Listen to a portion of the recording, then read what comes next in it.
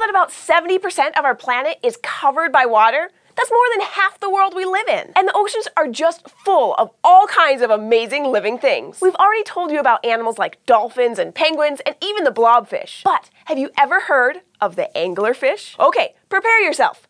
This is an anglerfish. Yikes! There are more than 200 different kinds of anglerfish, and most of them can be found in some of the deepest waters in the world, especially in the Atlantic Ocean. The anglerfish gets its name from a long strand that grows from its head, called a lure, and it uses the lure like a fishing rod. Sort of. The end of the lure actually glows like a light bulb, and its light attracts other curious fish right into the mouth of the anglerfish. This makes the anglerfish a fish that kind of fishes. But that glowing lure isn't the only thing that makes anglerfish so special. For example, I mentioned that anglerfish live deep in the ocean, but many of these animals live in the coldest, deepest layer of the ocean, known as the midnight zone. As you might have guessed from its name, the midnight zone is completely dark. That's because this layer of the ocean is so deep that it gets no sunlight. So the only light that animals see down there is the special light that's given off by certain living things, like the anglerfish with its glowing lure. And when some deep-sea creatures, like little fish, see the light of that lure, they swim up to get a better look. Which leads us to another cool thing about anglerfish.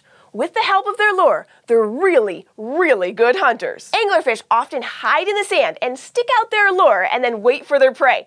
Once another animal gets close enough, then chomp. And a really neat thing is, anglerfish can eat animals twice their size. How can they fit something that big into their bellies? Well, anglerfish have huge mouths and really flexible, stretchy bodies, so they can swallow a whole lot. And almost nothing can eat an anglerfish. They have very few predators that we know about. Do you want to know one more cool thing about anglerfish? The girls really rule. Only the female anglerfish have that special lure on top of their heads. The females are also much bigger than the males, and males are sometimes as small as your pointer finger. In fact, they're so tiny that the females carry the males around. This is because the males can't feed themselves when they become adults, so they have to latch onto a female by biting her and holding on with their teeth. Some females have been seen carrying up to 6 males at a time. Nice work, ladies! So now you know, anglerfish are deep-dwelling, glow-in-the-dark, A+ hunters. And anglerfish are just some of the fascinating creatures that live in our amazing oceans. Which ones do you want to learn about next? And if you'd like us to dive deep for more information about ocean animals or anything else, just let us know by getting help from a grown-up and leaving a comment below or emailing us at kids@thescishow.com.